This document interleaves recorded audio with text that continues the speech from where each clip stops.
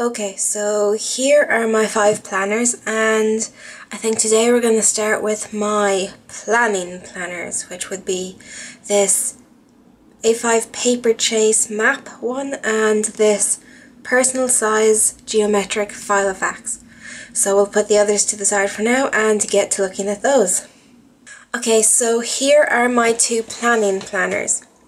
I have my personal size geometric Filofax, which is my day-to-day planning. It contains my weekly to-do lists, my blog planning and things like that.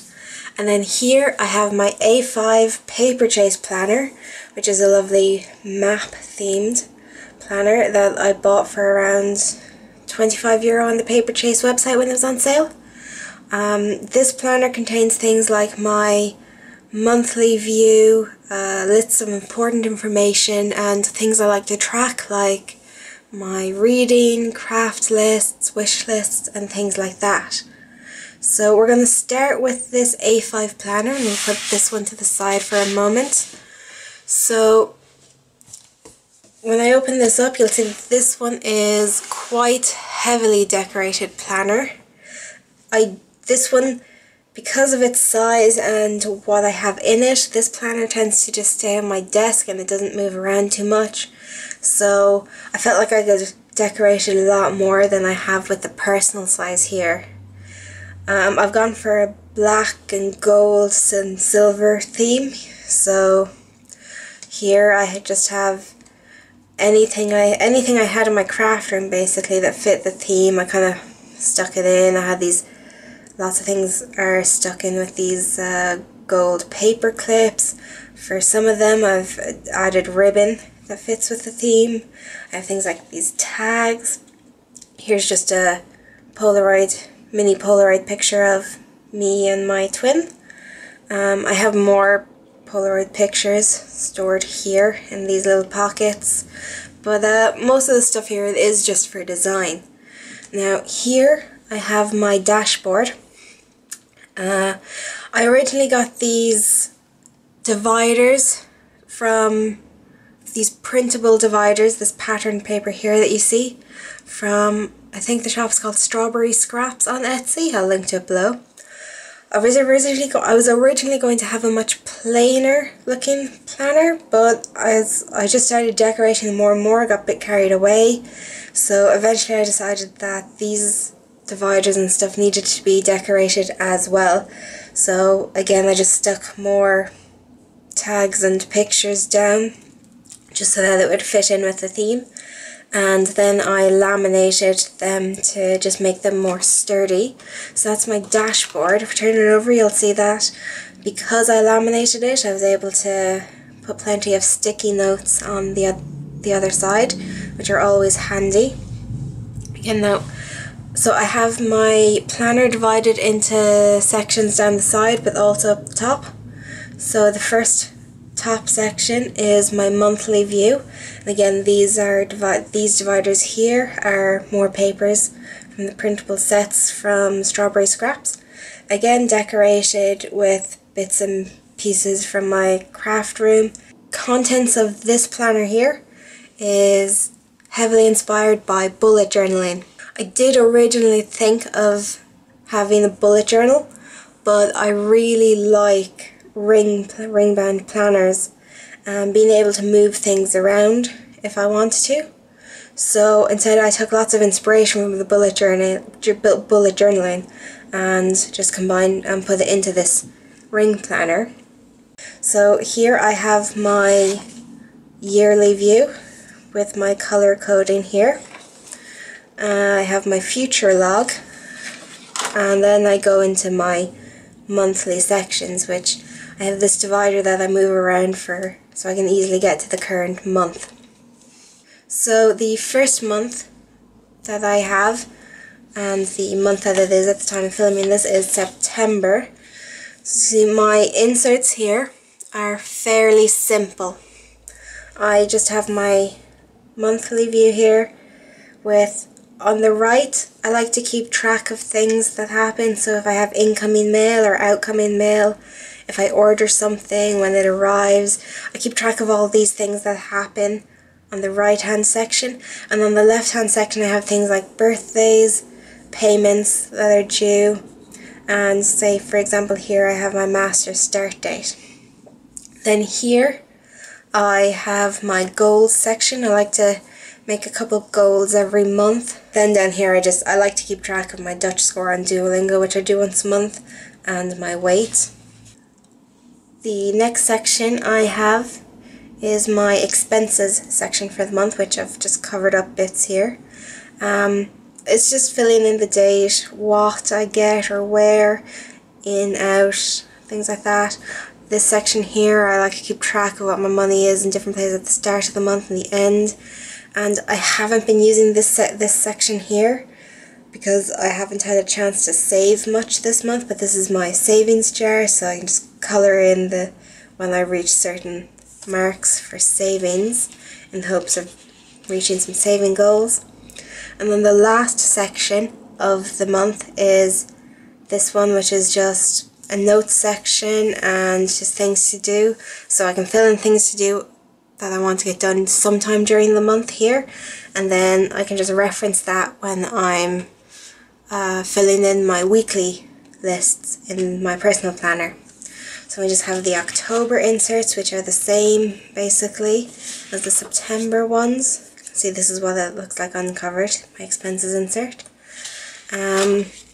So then we move on to section number 2 here, which again the printable dividers by Strawberry Scraps and which are decorated and laminated. This section here is for my master's degree. So I'm doing an online master's degree in World Heritage Conservation, so it's handy to have a section in my planner for just keeping track of all the information on that. You know, I have my list of modules and module codes. I have this so I can fill in important dates relating to my master's degree, and also things that happen. So if I submit my assignment, I can keep track of when I do that, and it's just handy to have some of the master's degree completely separate from the other things. Then I have this is just information here about the modules I'm doing, and then any information on assignments. I have a couple more pages to put into this section, such as contact information and such, but this planner here is still technically a work in progress. It's almost finished, but there's just a few bits and pieces here and there, like I said, the contact page. So the third section here is my information section. You're probably not going to see a lot in this section because I have a lot of things covered up. Like I just have this random information, things like my blog, my Instagram. I have like my address and phone numbers and stuff, more random information. I have lists of birthdays and anniversaries that I can reference and fill into the monthly views. And then beyond this point is private information, things like passwords and such, so you're not going to get to see that. Instead, we're going to go straight to my tracking section, section number 4, and here is where all of my side dividers come into play. These dividers here are ones I made from 8x8 decorative paper, which is a bit shorter than the A5 and longer, so I've just folded it over here and cut off the excess to make the tabs. So the first section here is my crafting section, and I haven't actually filled in this section, but it'll basically just be lists of crafts I want to do. I can list supplies I might need for each one and things like that. The next section in this is the bookshelf section. This is one of my favourite sections. I just came across this idea of having a bookshelf when I was browsing Pinterest and looking at bullet journaling ideas.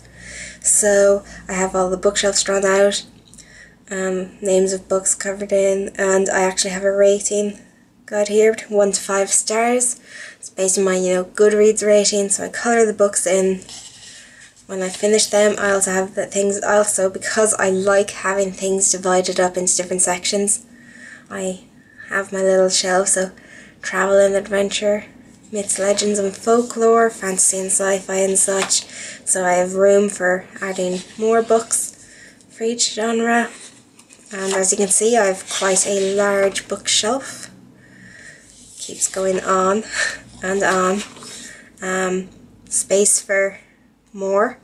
And then this one here is just a separate. This one is specifically for academic reading related to my master's degree.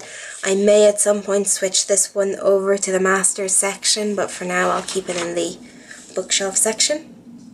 So next up is my language section. I'm learning Dutch using Duolingo, and every month I do the extended quiz, so I just here keep track of my score. This section here, which I haven't been doing too much language stuff this month, so it's basically empty. But here I'll be keeping track of things like if I read anything or if I watch anything in certain languages, I can keep track of the details of that here. And then I'm testing out this daily tracking idea for my language skills. So I have each of the different things here, like doing Dutch on Duolingo, reading anything in Dutch. I have learning kanji or reading Japanese news story. And then I can just colour in whatever I do, and it's a nice visual way of keeping track of what I have been doing. So this is the October one, and again I haven't filled in past that, so I can see how these go and if there are things I need to change. Next up is the health and fitness, which is fairly simple. I'm just keeping track of my weight every month, and I didn't make any insert for September, but come October I'm going to be trying this one out.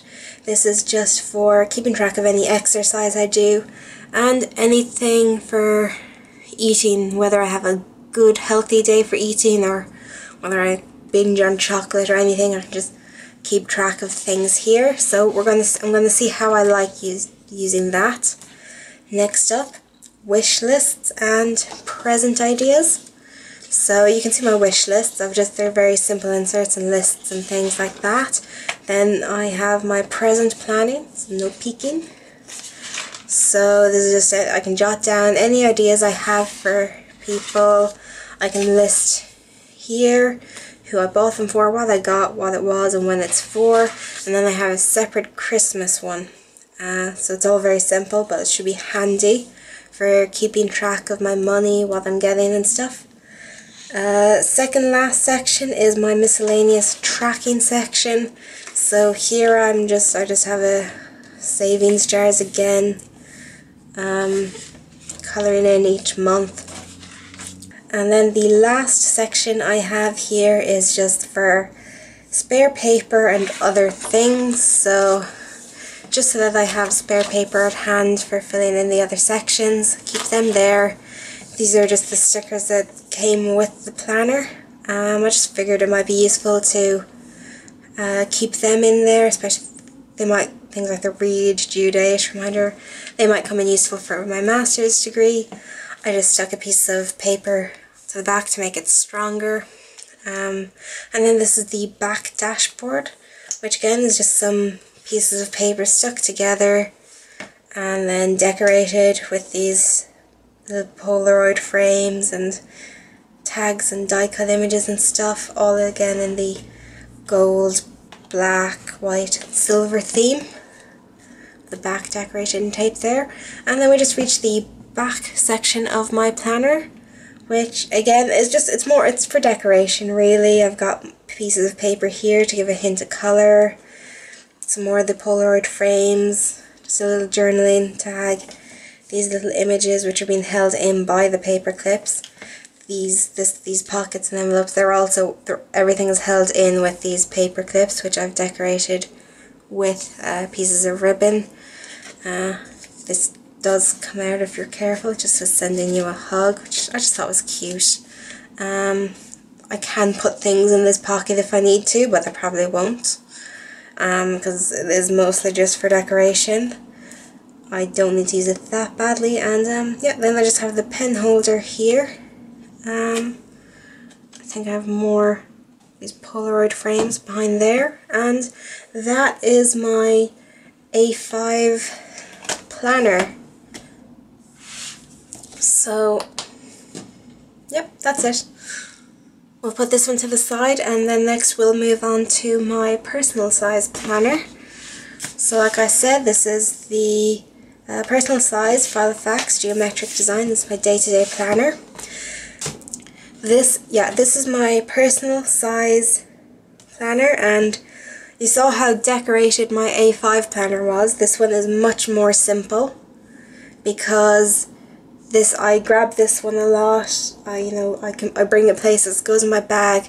It used to be a lot more decorated, but paper clips and stuff would fall off and go missing, so I simplified it a lot. And it's basically this is just a journal card that I rounded the corners on, and this is an image from a die cut set, and they're held in place by paper clips and magnetic bookmarks. They're just to cover up the pockets that I'm not using. And then I just have some printable dashboards, which I have used in the rest of my planner. These were spare ones. Again, these ones are from Strawberry Scraps on Etsy. And this is my dashboard. I made this myself using 2 small greeting cards with my initials. So I cut them down to size using the bits and pieces to eventually get to the awkward personal size. I went around with a black marker, stuck them all together, and then laminated them, which again, I like laminating things to make them more sturdy, and also it means on the back side I can store plenty of sticky notes, which I do use a lot in this planner. So we move on to my first section, which is my weekly section. And it is, well, it's basically to-do lists. Lots and lots of to-do lists. So I have my inserts for most of the year here. These inserts here are from Planning on Etsy. They're printable ones, and I love these inserts because there's plenty of lists. So you can have a list here, weekly tracking, the notes section, as well as have this section for things to do on specific days. So go to a random page here.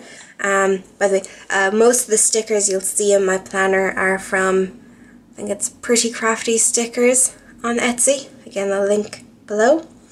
So as you can see, I have to-do lists here. I have weekly tracking things. I have things I want to do every day here that I keep track of. I tend to use this section here to keep track of my snail mail, what I have to reply to, and then I can list things that are done on specific days. I can list here, but I also just decorate this section a lot. Slightly more simple one here. I did struggle for a while to find inserts that worked for me. The ones that came with the planners, I never really liked them, so I'm really glad I found these ones. I've been using them for quite a while now, and I love them. I'll probably keep using them. So we move on then to my blog section, because I like to keep my blog in lots of order. I have more sticky notes here. These are the Filofax week per page inserts, which I'm not as picky for as the ones I use for my blog planning. As you can see, it's just for simple keeping track of my ideas and posts for certain days. It can get quite messy, but there is some order to it, trust me. I managed to make sense of it. I just fill in, I usually post on Monday, Wednesday and a Friday. I fill in my topics and ideas, and I can just tick them off when I have written them. So I use sticky notes to write down the names of ideas for blog topics, and then I just put them in here and here. Then when I have written the post, I will transfer the sticky note to this page, and then when I have scheduled the post, it moves here, which actually those ones posted, and as you can see, when something has gone up on my blog, the sticky note gets taken away. And then, like I said, here then these pages I use for more writing in more detail of the ideas, so I can reference that when I am writing posts. And then my third section here is my list section, which is, as it implies, lists. These are these pages, they're from here. This is a memo pad that I bought in TK Maxx, so the pages are narrower and a bit shorter than personal size pages, but they do work. So I just punch the holes in and I can keep lists. So I have a shopping list, book reading, just a quick craft list, spare pages. I then have this card inserts for cards that people give me, my papier reference card, and then ones with discount codes and stuff. Cover that up with my hand. Then this here is a pocket I made myself. If you want to know how to make something like this, I do have a tutorial on my blog. It opens up like this because I've got the holes, and I can keep some general supplies in this. I have sticky notes, washi tape, stickers, journal cards. Here I have sticky notes. I have more sticky notes, yeah, more sticky notes on these. And then I have this little pocket here which I can get what's inside. Yeah, I have some more stickers in there, and that just closes with a another magnetic bookmark. If I can get, now can't get the stickers back in. There we go.